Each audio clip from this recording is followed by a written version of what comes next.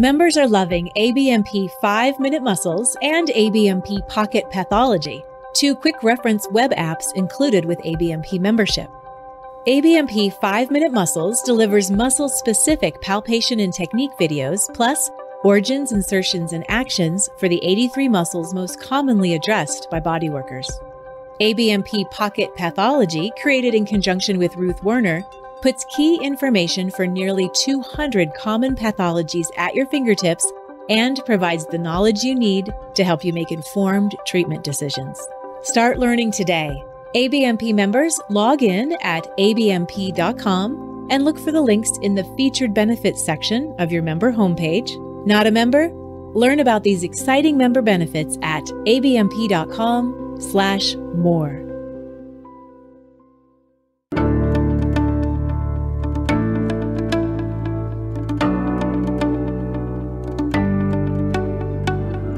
I'm Darren Buford. And I'm Kristin Coverley. And welcome to the ABMP Podcast, a podcast where we speak with the massage and bodywork profession. This is part 2 with Benny Vaughn. We're so excited to have this legend of the profession on, and we want to dive right in. And listeners, in part 1, we got a glimpse into Benny Vaughn's massage therapy story and journey. One of the things now, Benny, that you've really started doing and focusing on is life coaching and personal mentoring. So before we talk about your thoughts and all of the great advice you have to share with us, tell us a little bit about how that aspect of your journey, your story, and your business came to be. Well, thank you. Thank you very much. So I've been doing massage 46 years, and I continue to do massage, provide this great service for people.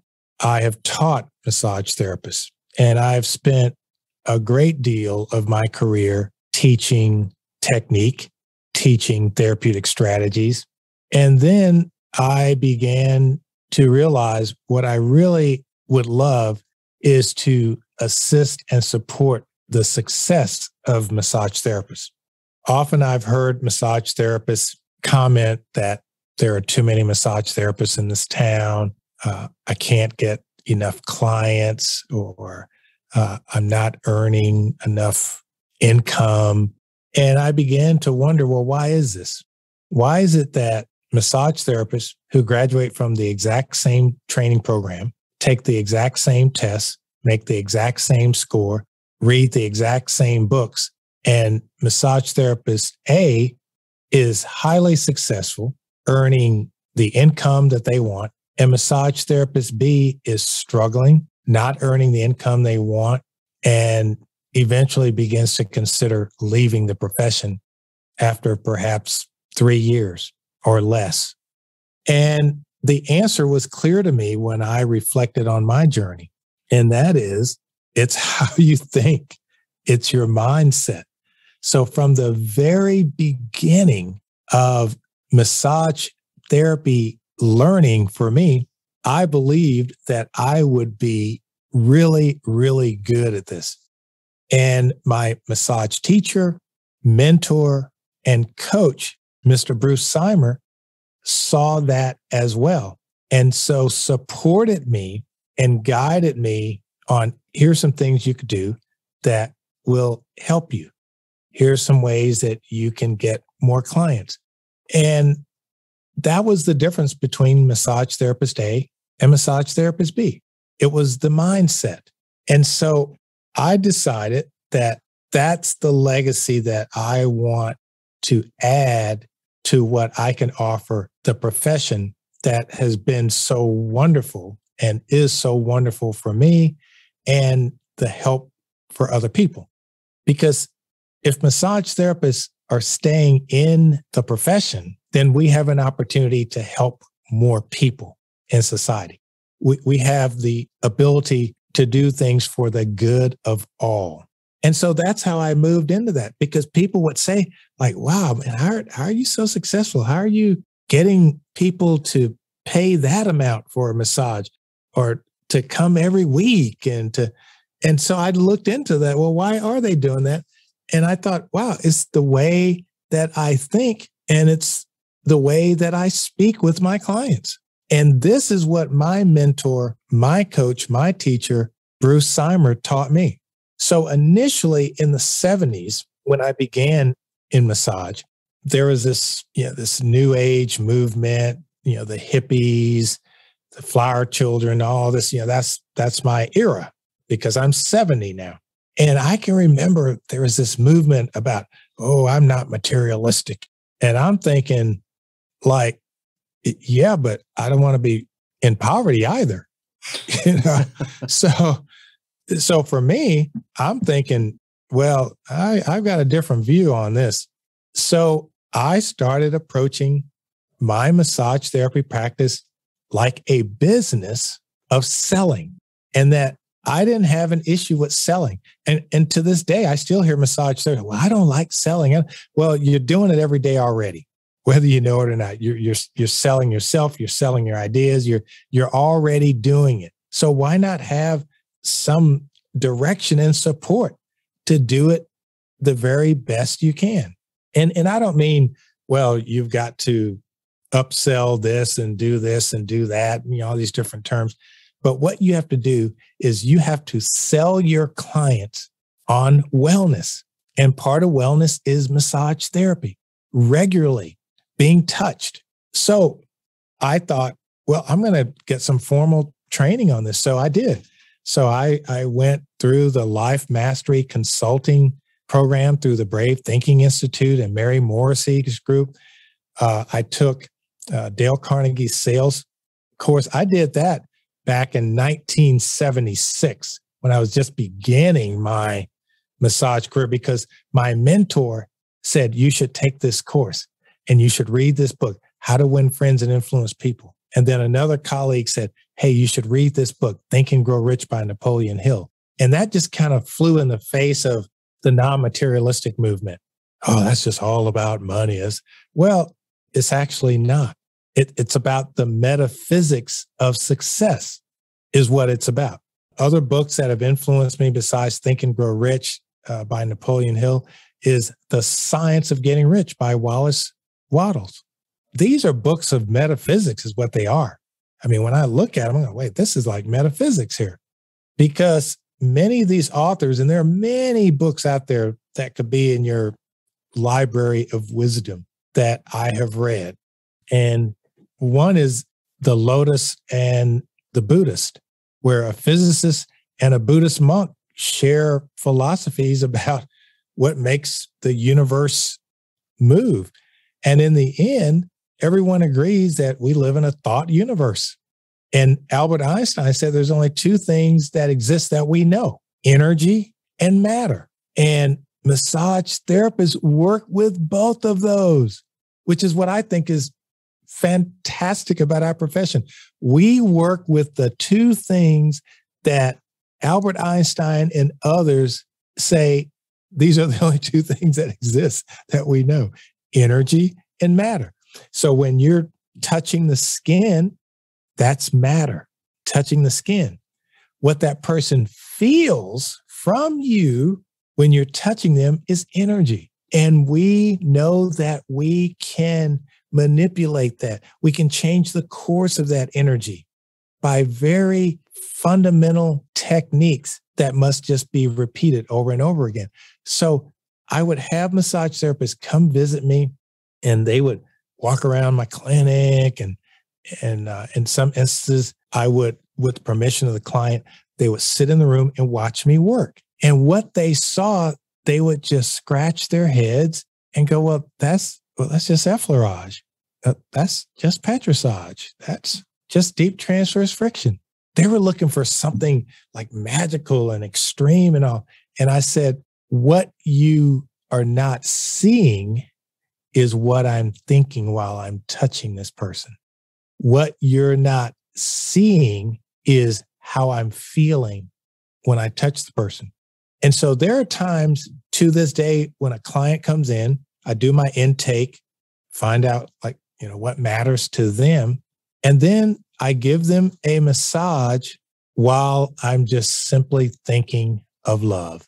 Because what matters to them when I do my assessment, it's not about the knee, it's not about the shoulder.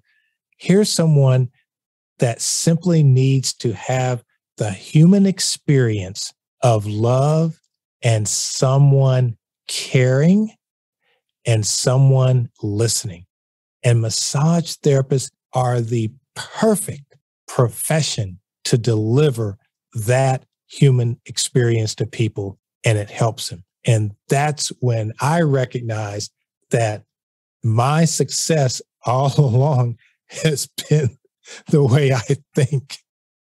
But when you look at my initial massage therapy license that I was issued in 1974, 75, in the state of Florida, you're required to produce a passport size photo that was placed on the state issued license. And it had a little caption there from the state government that says, not to be removed. That when that photo is glued on there, it is never to be removed or it was just like your passport photo. Like, don't be tampering with that. And so I can remember on a summer day in Gainesville, Florida, I put on the only suit that I owned, which was wool, and it was probably 97 degrees. And this is before, fancy cell phones and cameras and all that. And I walked to a photography studio in 97 degree weather with this wool suit on to get my passport photo, because I knew that this was permanent on my massage license. And I wanted to look successful because I felt successful. So I put on a coat and tie, had my little afro all, shaped up nice, had sprayed a little afro sheen on there. I was looking good because I said, man, I am going to be successful at this. I hadn't done my first massage yet. I mean, as a professional, because I didn't have the license yet. But your mindset was already there. And so when I look at that photo, that license sits behind my desk as a reminder that from the very outset, and by the way, in my graduating class, I was the only person that wore a coat and tie for their permanent photo that's going on your license forever. Because now, 46 years later, people look at that and they just go like, man, wow, you're like professional. Well, yes, I am. And when people see that you're professional and they hear you speak with professional intent, and then they experience your touch, that experience is invaluable to them. So all you do then is you just tell them what their investment is. So I use the word investment when I talk about my professional fee scale. So when we talk about life coaching and what I do with massage therapists, one of the first things I begin with is speak the language of success to your clients. Speak the language of success. So when someone says to you, well, how much does it cost to get a massage from you? My response has always been, your investment in you will be, at this stage for me, my single sessions are $275. It's $275. That's your investment. And there are other investment opportunities if you wish to work long-term with me. And here's what those are. And this will give you a different rate for your investment. So I use investment instead of cost. When they come and after I do my initial assessment, I always say to the client, after the initial assessment, I say to them, I can help you. Or I say to them, I will help you. One or the other. I can help you. I will help you. Now think about that for a moment. I don't know how I'm going to help them, but I believe that I will help them. And remember, massage therapists help people in many ways that we don't even see. Okay, well, the knee's moving better. Okay, we can see that. But we, as massage therapists, help people even more by simply caring for them, by simply expressing love through your actions. And that is invaluable. And massage therapists are in the perfect position to deliver that human experience, that human experience of being with someone, a provider who cares about you, who is compassionate, who is knowledgeable in the science of the body, and using the words to express that energy becomes important. So I finish the intake and I say to them, I can help you. And I suspend the need to know how I'm going to help them until I get to the therapy suite. And then after I say, I can help you, and you just watch their face light up, because many times people who are coming to see us massage therapists have seen other providers in healthcare and wellness as well. And in some of those communities, it is acceptable to say to the client, to the guest, to the patient, there's nothing more I can do. I mean, just feel the energy of me just saying that right now. There's nothing more I can do. Compare it to this and what it sounds like to you when you listen to it. I can help you. I will help you. I mean, just feel just the difference in the energy from those two. And so the words, words are medicine. The medicine of words is an important part of my success in results.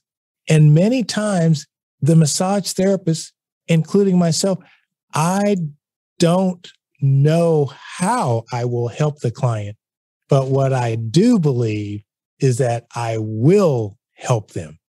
And remember, you will help them in ways that you don't see, because touch is a powerful, powerful vehicle for the transference of energy, safety, and respect.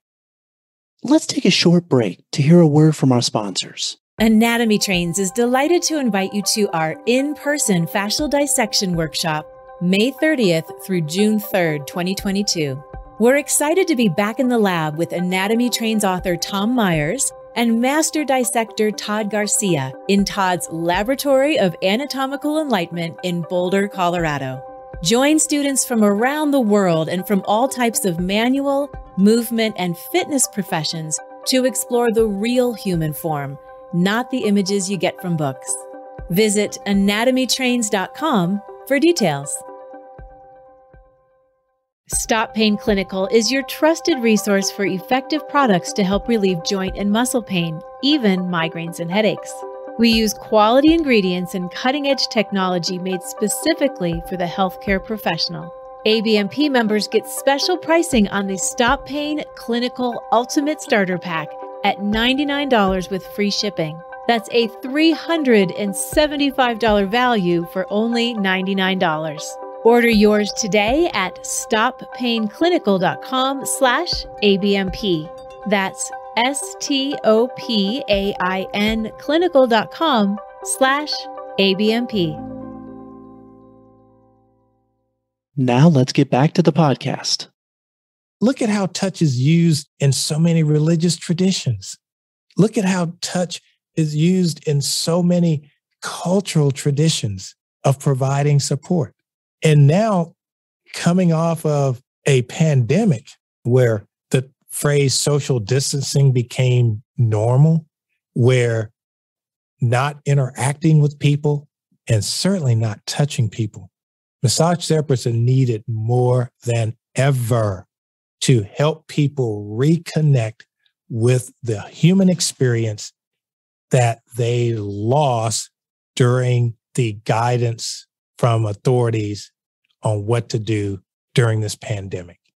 And massage therapists should be busier than ever right now as the critical second responder for this pandemic. So those are some of the ways that I have, we live in a thought universe. Wallace Waddell said that in his book, The Science of Getting Rich. We live in a thought universe. And so, how we think really dictates the energy of our actions, and actions create results. So every person that comes to see me for massage, I believe I can help them. And I suspend my need to know how and replace it with my commitment to helping them. And remember, you're going to help them in ways that you may not know. And one of the ways that massage therapists help people, just listening to them and believing them. Yeah, my neck really hurts. I listen to them and I believe them. In some other models that they may have been exposed to, the scenario looks like this. Well, x-rays were taken and MRI were taken. They were all negative. Negative compared to what? My neck still hurts. Negative compared to what?